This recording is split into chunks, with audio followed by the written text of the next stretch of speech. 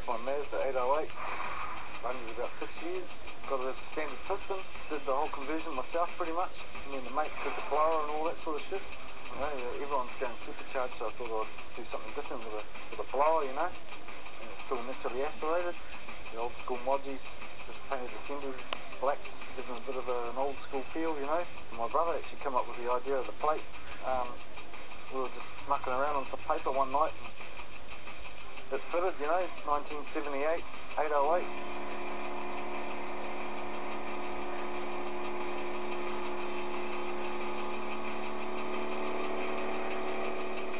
I like rotors because they're unique in a way. There's no pistons involved, there's only a few moving parts, and they tend to blow up quite quick. It's a daily driven car and I'd rather have it on the street than parked up in the garage. Well, the motor's a Series 5 RX-7 13B turbo block.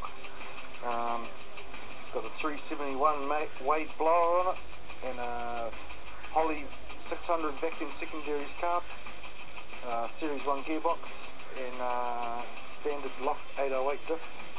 The upholstery's pretty much standard at the moment.